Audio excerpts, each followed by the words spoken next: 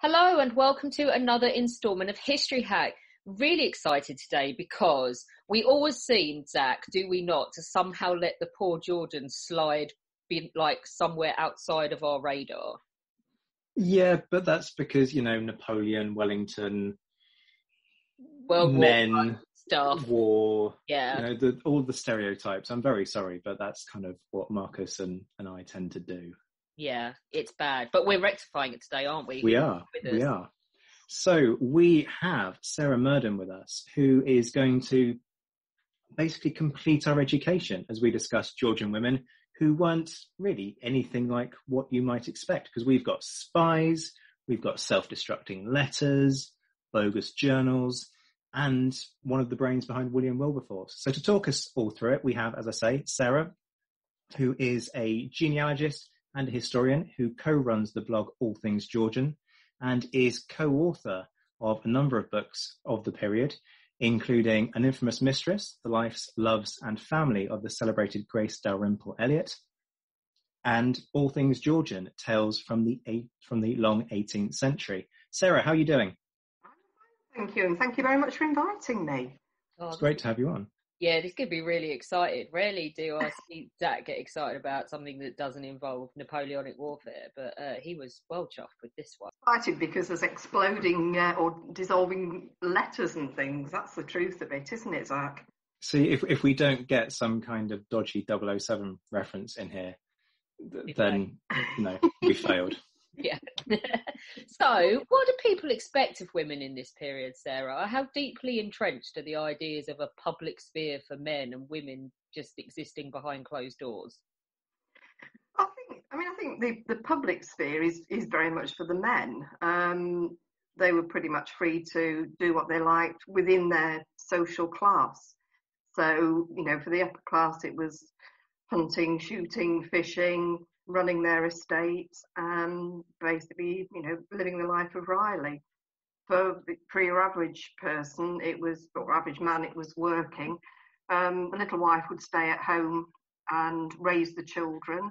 And if you were working class, she probably had to work as well. So I don't think it was a great life for women. If you were a woman in the upper class, then again, staying at home, running the house, looking the part and producing the heir and the spare. That was pretty much a woman's role.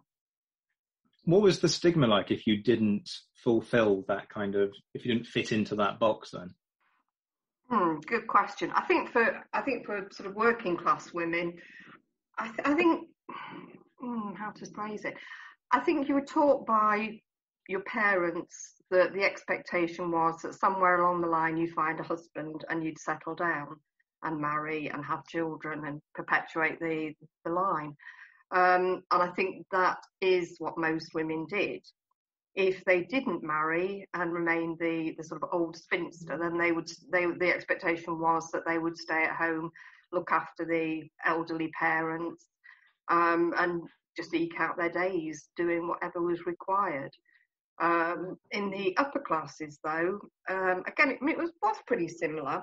You were the old maid, the maiden aunt who was dragged along to every social event, and it was just sort of, oh dear, oh that's a bit of a shame, you never married. It was that sort of view really of women. So there's a contradiction here, isn't there? That if you're working class and a woman, you're expected to go out and work. Yes. But if you're from the upper echelons of society, if you were to do any work, that would be deeply frowned upon. How do people kind of get their heads around that dumb contradiction? I think it was just the way it was, not the way that we were. I think the difficulty is that we can only understand what it was like from documents that have been written. And that there is very, very little written by your average woman of the 18th century, or 19th century, come to that. So we can only learn from what memoirs and things like that have been left. So it's really difficult to judge, to be quite honest. Let's celebrate then, because this is kind of like, it's it's sad when you hear this, isn't it? It's just like, but this is the history of women, is being sort of secondary to men and being the add-on. But let's celebrate women that said bugger that in the Georgian period. Let's talk about the life of Charlotte Biggs, and we should warn listeners, she does have a rough start, and she is exposed to the very worst that society can chuck at her. In the victim of abduction and sexual assault, is that right? You say she was taken hostage twice. Who is she, and how does she end up being taken hostage? Right, okay, so yes, bugger to that. Charlotte, as she preferred to be known, her proper name was Rachel Charlotte, so she kind of defied convention from the start. Her parents named her Rachel Charlotte, but no, she was going to be Charlotte. She was a woman that lived life on her own terms. We first came across her when we were doing some research for another book, and we came across a place that doesn't exist anymore in Fulham, which was Peterborough House, and that was owned by the Earl of Peterborough and his wife. And whilst we were looking for that, we were trawling through newspapers, and there was a mention of a suspected rape. And we thought, oh, right, okay, let's try and find out more about it. And it turned out it was a servant girl who had either had been raped or had cried rape, which counted for very little at that time. And basically she just fled. End of story.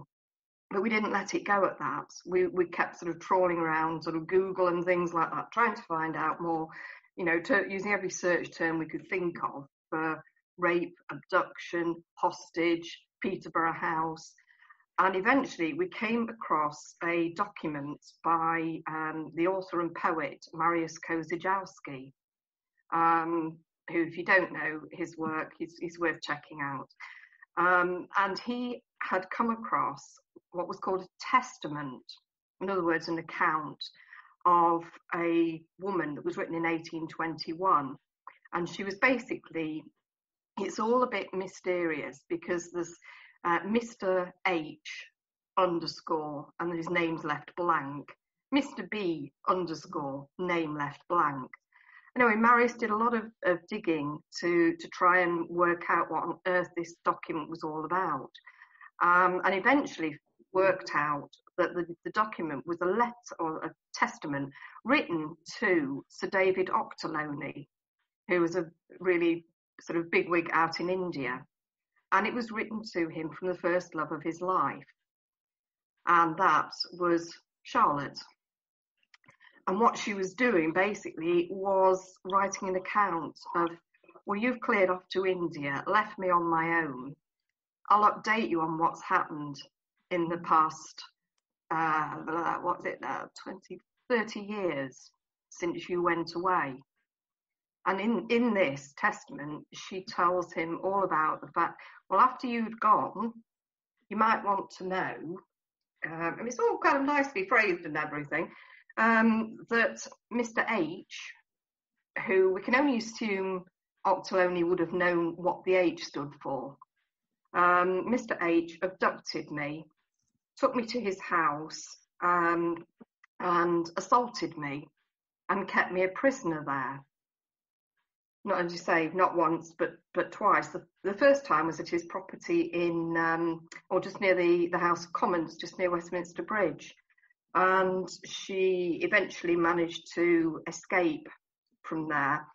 She was obviously quite an astute. I mean, bear in mind, she was only, sort of 20 at the time. But she kind of played for time, and she asked for some books and some needles and thread. And she basically tore out pages from the book and formed a message, which via the apothecary who visited the house, she managed to sneak it to him. He got it to a friend of theirs, a family friend, and having done that, they sent a carriage for her and took her home. So, she wasn't short on brains in terms of trying to figure out how to actually make her escape. So she went home, looking completely dishevelled and just, complete sort of skeleton, really. Was home for a while, and then he managed to abduct her for a second time. What is wrong with this guy? And he was obsessed with her. he was absolutely and utterly obsessed with her. You know, I mean, I'm not going into the details are in the book, so I'll kind of spare listeners that. But he was obsessed with her. He just wanted her, and he wanted to keep her, and couldn't sort of get into his head that the way to win a woman's heart was not to abduct her and to hold her hostage. Doesn't work and didn't work. So he does. So having failed once, he tried again. I was going to say, so he does do it again.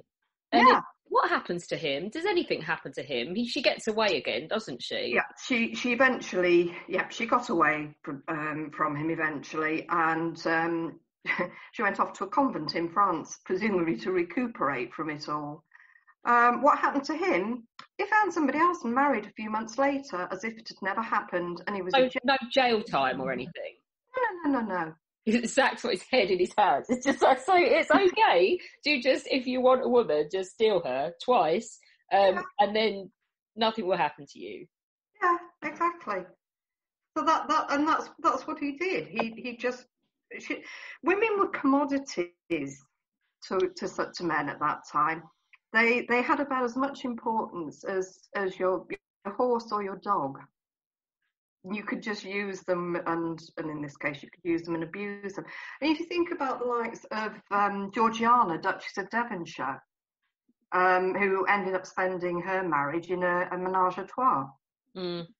Yeah. You know, she didn't behave as she was expected to behave, and hubby just sort of thought, oh well, you know, I'll just take a lover.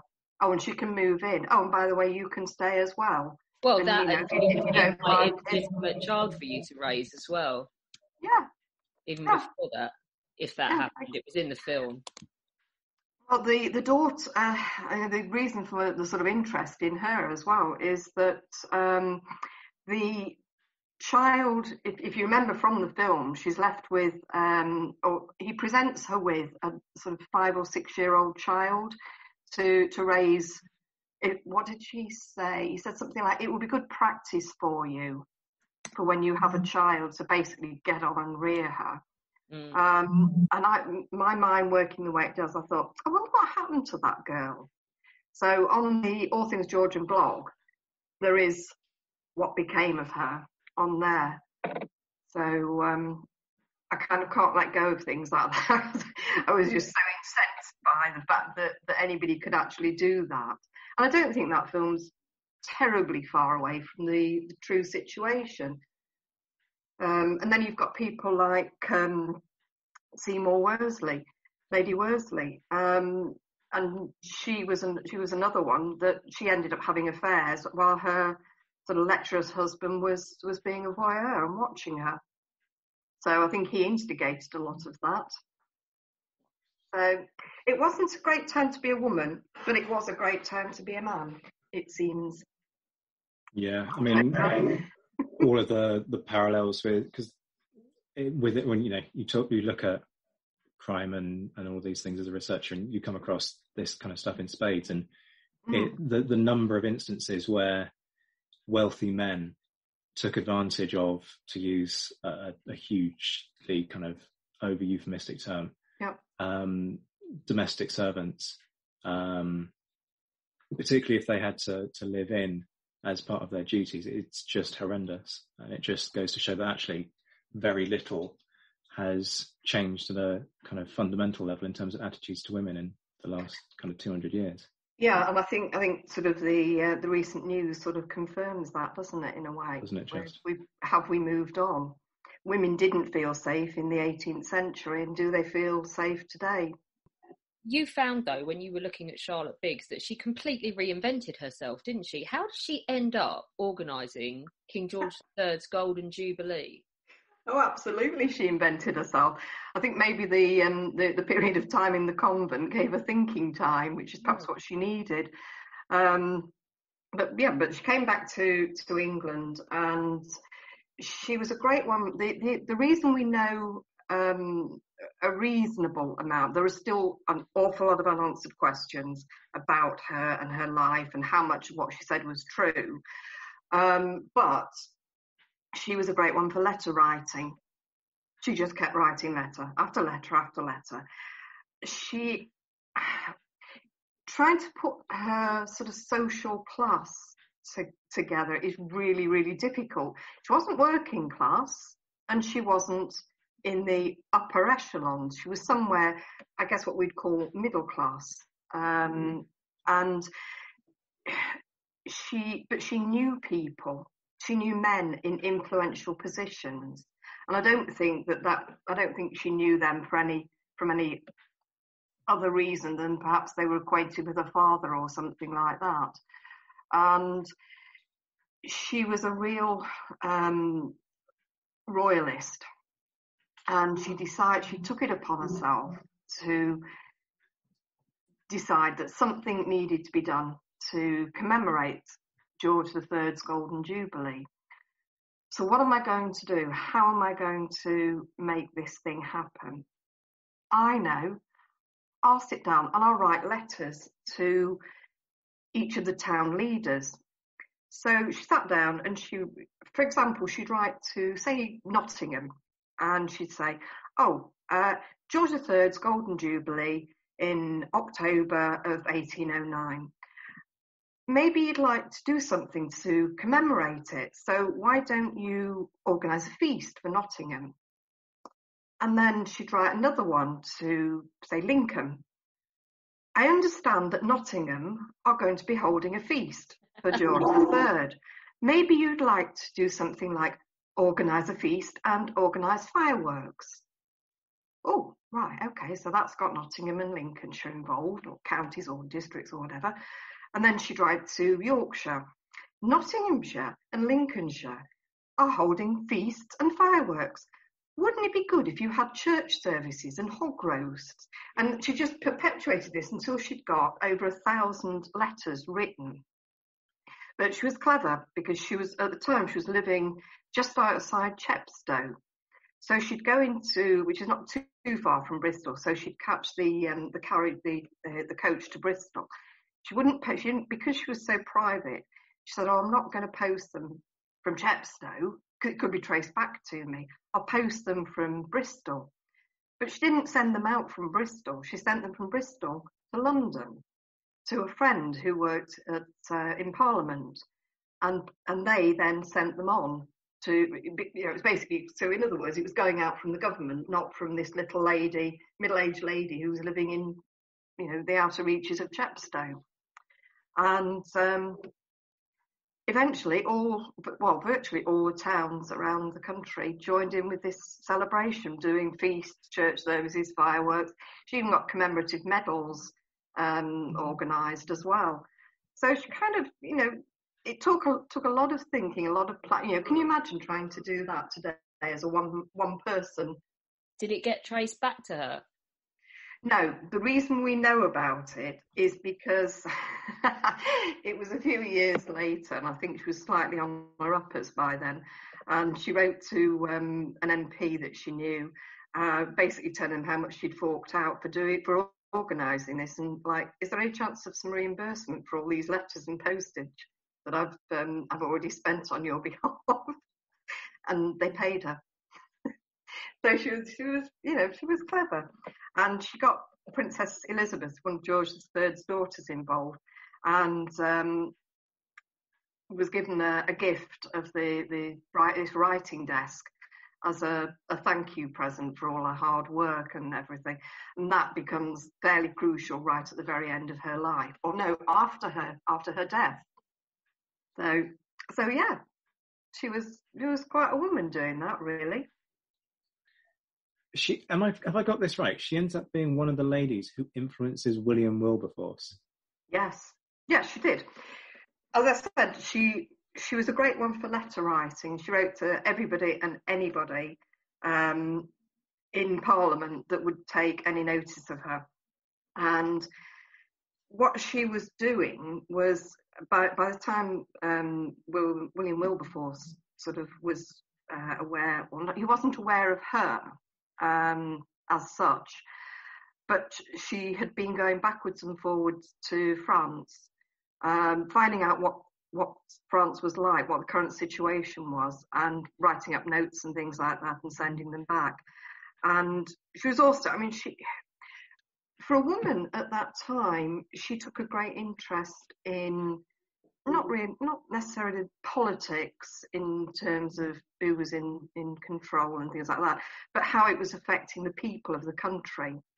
And at that time, there was quite a degree of sort of poverty, and she wrote to William Wilberforce about the cost of grain, and it was she mentioned it in one of her letters to somebody else, and it was when you actually check back to the House of Commons in 1800. It was regarding the high price of provisions, and he said that he was referencing a letter from a man who had been in France, but it wasn't a man; it was her. But basically, by doing it that way, by saying it was from a man in France. One thing I haven't told you is there was a Mr. Biggs who was her, well, we can only call him a companion because there's no evidence that they married, but she adopted his surname of Biggs and added that to the end of her Rachel Charlotte Williams. And she and Mr. Biggs were travelling around France, but we can't really figure out exactly what he was doing. We suspect he was a spy, but we don't know. But if he wasn't, he was a great cover for what she was doing. So it gave her respectability by being Mrs. And it gave her the cover she needed to be a woman travelling around France. So it was, she wrote this letter to Wilberforce and he read it out, and that was sort of it, really. But she was in regular contact. Her main contact was Nicholas Vansittart, who was the treasurer of the Exchequer at the time. And she wrote lots of letters. He knew all about what she was doing. And I was actually, when I was sort of thinking about what we were going to talk about, I actually had a look at her accounts and everything again. And he funded her travelling around France. And I'm a bit short of money, and this is going to cost me this, and this is going to cost it. You can see where I'm going with this, can't you? So she's like, I'm not going to be able to afford to do all of this travelling around and looking at what's going on. Do you think there's any chance of me having some money? And it was looking at her accounts. It actually translates to about £20,000 in today's money. She's brilliant. I like her. We absolutely loved her. But we're infuriated by her in equal measure, because it's like anything you read. There's two sides to every story. But is she telling the truth? Isn't she telling the truth? It was really difficult to know how much was fiction and how much was fact. But the writing desk actually holds some of the key to that. So, but I'll leave that bit with you to think about. So she goes off to France. You were saying at the beginning about the James Bond moments. Nodding your head there. She's travelling around France, and it was about 1815, 1816, something like that. And she'd been out and returned sort of early evening in a carriage with a servant and a coachman. And it was dark, so she waited in the coach whilst the servant went in to unlock and to get a light. And as she's sitting there, the coachman is sitting up on his seat, but somebody just suddenly throws something into the carriage and then speaks to her in English, but she said he was obviously French, basically saying, open this when you're alone. And then he just disappears, leaving her kind of with this package to open. So she gets back to her room, she lights a fire and she lights the candles and everything. And she sort of looks at the package, doesn't really know what to make of it. And inside there's a square of parchment, and a couple of envelopes and some paper, which is a sort of yellow colour.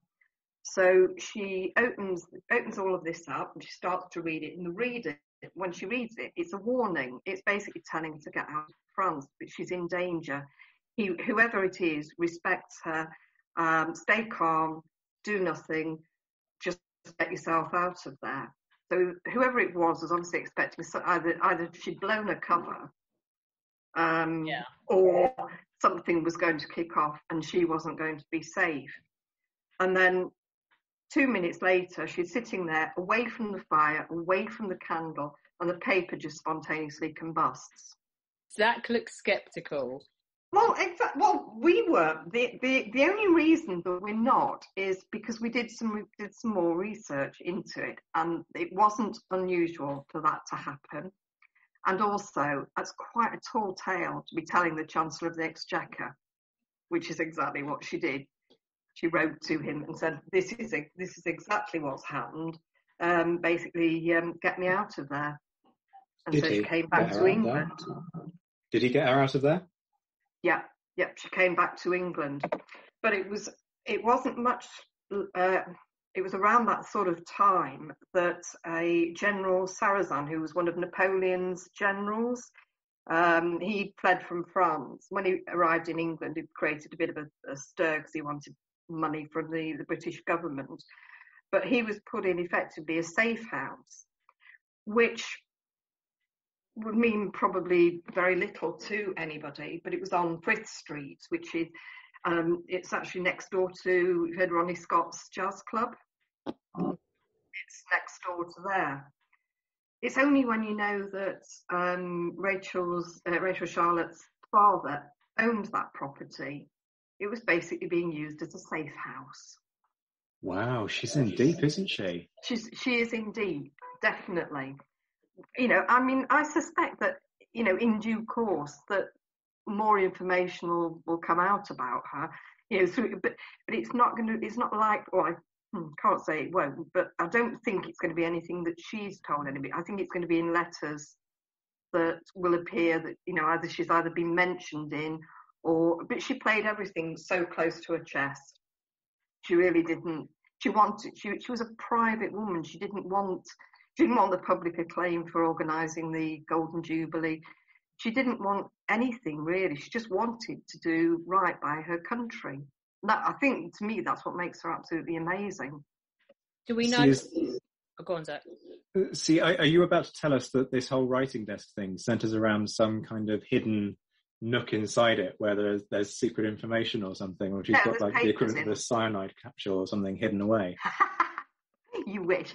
No, there's papers in there which confirm something. Tell us, come on, you can't leave us hanging. No, it's in the book. Oh, I've got to say something, haven't I? Indeed. Let's move on to I Love Her. If you want to find out what was in that writing desk and what became of her, you are going to have to buy the book, because Sarah's not going to tell us. But she's also written about a pretty incredible woman by the name of Grace Dalrymple Elliott. What is her story? She ends up with an illegitimate child. I'm just looking because it says George the Sixth, and I'm like, what, Bertie? No. It's Roman numerals the wrong way around. I was like, no, I refuse to believe it. Not my Bertie. He had illiterate. God, but then I'm thinking equally, who'd want to have an illegitimate kid with that dick? But she did, didn't she? Well, yes, but you've got to bear in mind that he wasn't very old at the time. Who was she, and how does this come about? Right. Okay, Grace. She became the bane of our life for several years, trying to trace her story. So she's a few years older than Charlotte, but not much. She was born sort of 1753. She's born in Scotland, got a couple of brothers and a sister. The book it's trying to put into context her life into context, really, because there's been a lot written about Grace, a lot of it wrong. We'll start with that bit. So we just started piecing it all together. and trying to look at her, I suppose, as we thought she ought to be looked at, which was in the round, with her family and what made her do the things that she did. Because she seemed very much as this high-class courtesan who, you're right, had a trial with George the Fourth, not the Sixth. That blew my world. Would have been quite an achievement. Yeah. But yeah, Grace, I mean, when it was I think she had a pretty tough upbringing, but from an affluent family. But her parents split up. She's left with mum and a sister and two brothers in Scotland. Father disappears off down to England, and I think at one point ends up as I've forgotten what he was now, Governor General out in the Caribbean. So they were quite a well-to-do family, and certainly a Scottish family were. Her mother died when she was about 14, and so she's left to be raised by her aunts in Scotland, who are feisty. They're feisty Scottish women who took no prisoners. So I think she was quite, I think she could stand on her own 2 feet. Let's put it that way. But Dad drags her down to London to marry this Dr. John Eliot, who is a much older man and quite boring. So this was kind of like the marriage made in hell. She's young, high-spirited, wants to go out enjoying herself. He's a sort of well-known, well-respected doctor. She ends up having an affair. She got bored with him and had an affair. I think that was but at that time, women couldn't have affairs. Fine for men to have affairs, but not for women. So because she had an affair, he divorced her, and is the short version of that story. And so that's moving. Look at him. It's too much for you, Zach. The listeners are probably glad that this is a radio show and not a. Oh, they can't see you. Can't see his angry dear. You see, you can't make it up. That's the thing. So he divorces her. He divorces her, so she's left to kind of live on her wits. She was glamorous. I mean, there's a couple of portraits of her that exist. Needless to say, they're over in America now, not here in Britain, which is bad. But her nickname was Dally the Tall, because she was taller than your average woman. She was about 5'7", I think, in comparison to 5'1", 5'2". She was regarded as a beauty in her day. She ended up becoming a courtesan or high-class escort because she needed to work. She needed to earn money, and that was a way of doing it by getting men to support her and to look after her. So she ended up having an affair with the Marquis of Cholmondeley, who, I don't know really with that. It was one of those on-off relationships. So I don't quite know how that came about or really what the point of it was, to be quite honest, because they seemed to fall out. But their falling out was public. It was all in the newspapers. It was all the scandal and gossip of the day. And she was in the newspapers every day. So in terms of trying to piece her life together, it wasn't exactly difficult on that level, because effectively she was tabloid fodder. Everybody wanted to know what she was wearing, who she'd been with, what parties she'd been at. So it was easy. It was kind of easy press really for them. So she's with the Marquis of Cholmondeley, who, if you ever want to check him out, there was a poem written about him, and it was described as the torpedo or the electric eel.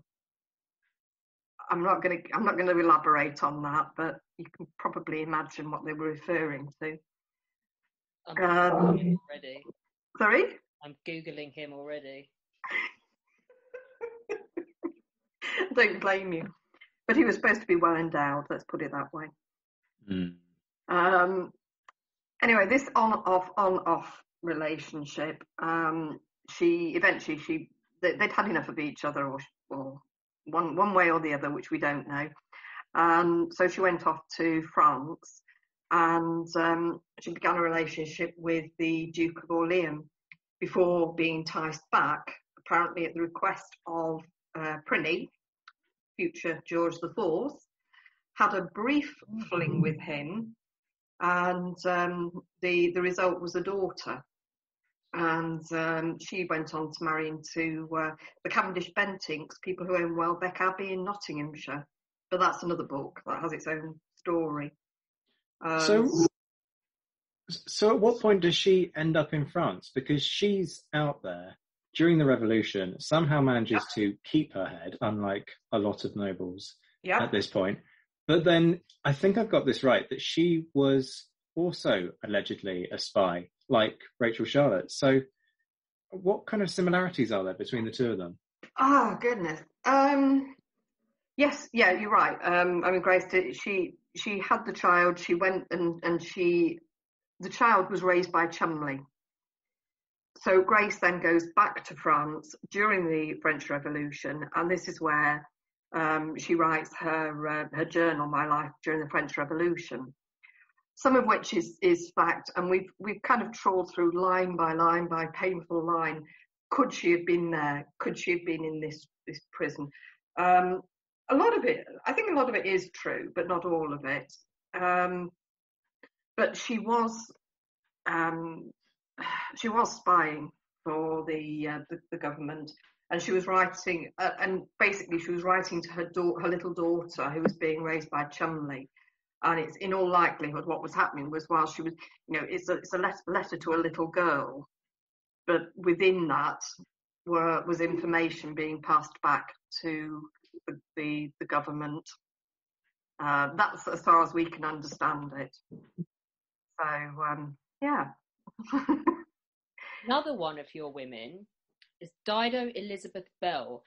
This one's interesting. She was mixed race. So what was life like for her as a woman of colour? Who was she? Where did she come from?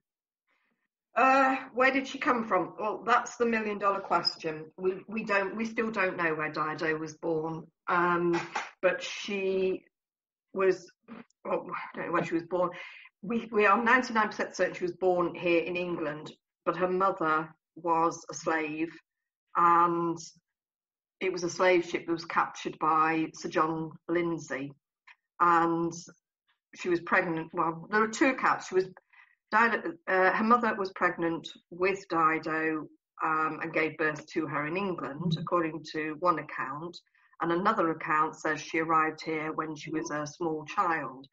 So we know she was baptised in London in 1766. But there's no age, so we're not 100% certain. But Sir John Dido's the eldest, but he fathered 5 children in total. The other 4 were fathered while he was out in the Caribbean, and one died in infancy. One we have no trace of at all, apart from her baptism, and the other 2 he brought back to the UK, and they were raised in Scotland. But Dido is raised at Kenwood House by Lord William Murray. So she led a very different life to what you would probably expect.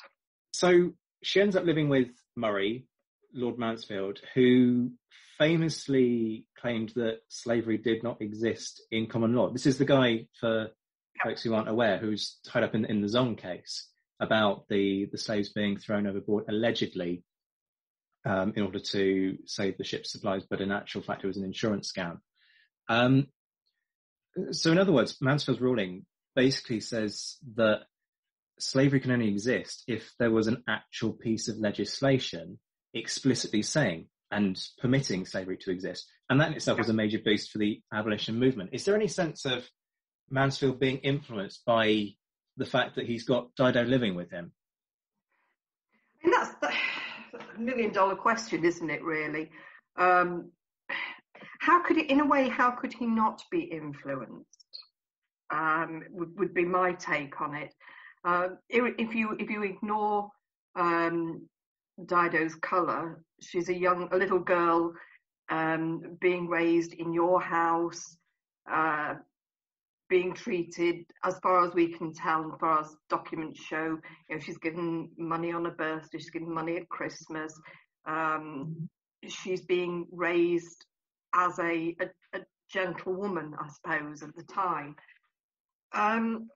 Bring into that her ethnicity. I just don't see how he couldn't have been influenced. But how much he let that impact on his ruling, that would only be for him to know. He never wrote down, I make this ruling because I have a child living with me who is not white. It was never as explicit as that, really. But I think you've got to have been influenced. You've mentioned that some of these women become the bane of your life to a certain extent, because this is really, we've had talks on here about trying to, I forget her name, hang on, I'll cut this. We've had Miranda Kaufman on talking about her book Black Tudors, and about how taking sort of one fragmentary suggestion of someone's existence and something interesting about their story and trying to reconstruct their life around it is really quite difficult. And I think it's still the case in this time period as well, says the spoilt 20th century historian who's got stuff everywhere. How do you find these women's stories? How do you add to them? And what's the craziest place you've been to try and add to some of these stories? Oh, there's a question. How do we find them? God only knows. We don't go looking for them. I think honestly, the one of the books that we've written, which is Right Royal Scandal, which effectively follows on from Grace, was our sort of starting point, and that was a throwaway comment that Jo made whilst we were researching something completely different. And she just said, "Oh, you heard about the Romany girl that married into the aristocracy?" I'm like, no, that can't possibly be true. And that started us looking, trying to find out whether there was any truth in that story, which there was, sort of. No, there was truth. There was truth. It was a gypsy girl who married into the Cavendish Bentinck family. She died, and then he remarried, and our present queen is one of his descendants. We didn't go looking for that story. It kind of found us. And having found that, led us back a couple of generations to Grace. And researching Grace's story led us to Peterborough House. And Peterborough House led us to Rachel Charlotte. And then our latest book, which is about the Dukes of Bolton, there was a Mrs. Brown who was the mistress to one of the dukes, and that's what led us to that, because Grace's mother's maiden name was Brown, and this woman seemed to mix in the same circles. So we don't go looking for them; they find us, and it's true on the All Things Georgian blog. I can sit there sometimes and think, what am I going to write? And I'll start looking in the newspapers, and I'll be looking for something in particular, and then something just grabs my attention, and it's like, oh, that's interesting, and then I just start to research more and more and more. You asked me about the most unusual. I found myself stumbling around graveyards in the middle of nowhere, thinking, how has this become my life? Have you had one of those moments? Oh, I've done that. I've done that. I'll carry on doing weird things like that.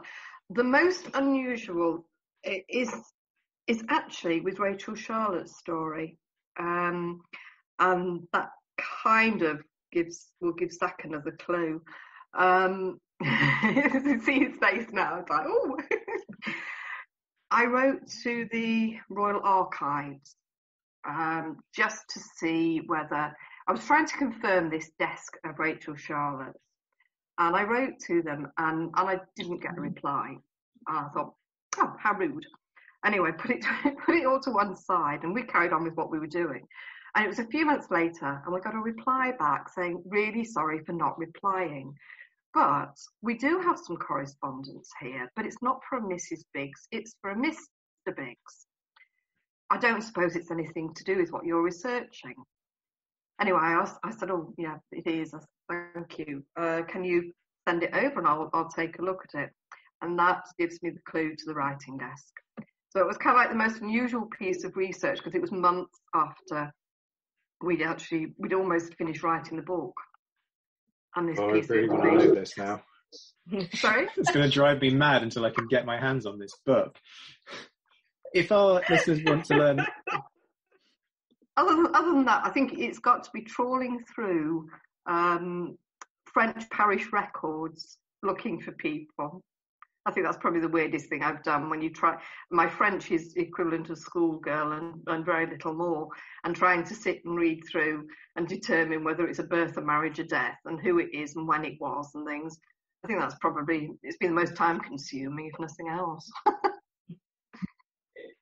If our listeners want to learn a bit more about this topic, tell them where they can start, and importantly, tell them about your blog and your books and when they can get hold of them. Right. I mean, I would say if you don't know anything about the 18th century, or even if you do, a bit of a self-plug, I guess, is to actually just Google all things Georgian. It's probably a good starting point because it's aimed at anybody and everybody, and the stuff from all over the country, and men and women. So it's not a female blog or anything. So I think it's probably a good starting point. We try to keep it as easy reading as possible, so anybody can just sort of dip into it. They're blog posts, so they're only kind of 1,500 words, something like that. So it's a dip in, dip out. And then if something interests you, then basically take it from there and start reading up. There are plenty of 18th century books out there to get your teeth into. But there's over 600 posts on there, so it's probably you should find something if you want to learn more about the 18th century. The books, our publisher is Pen and Sword, and I'd say they're on Amazon and all good retailers. This has been brilliant. Thank you so much, Sarah. I want to go away now and write a book about spying in the Georgian period and basically completely shatter the whole 007 macho mindset and basically write a book about female spies. There were other female spies out there. There's the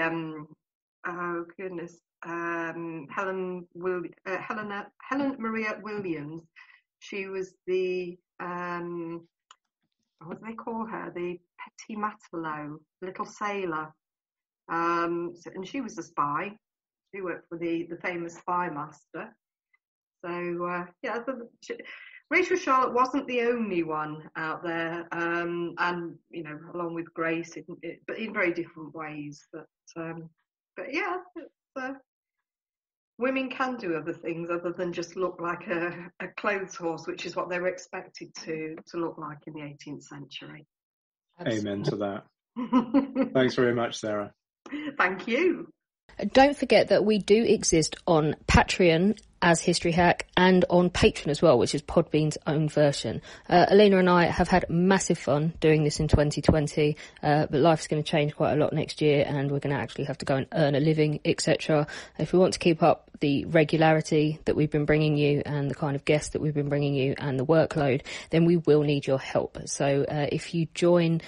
There's going to be incentives for joining on either of those platforms. We're revamping ourselves on both of them. So don't forget to go in. You can do as little as $1 a month and it all goes towards keeping up History Hack as regular as we've been able to bring it to you this year.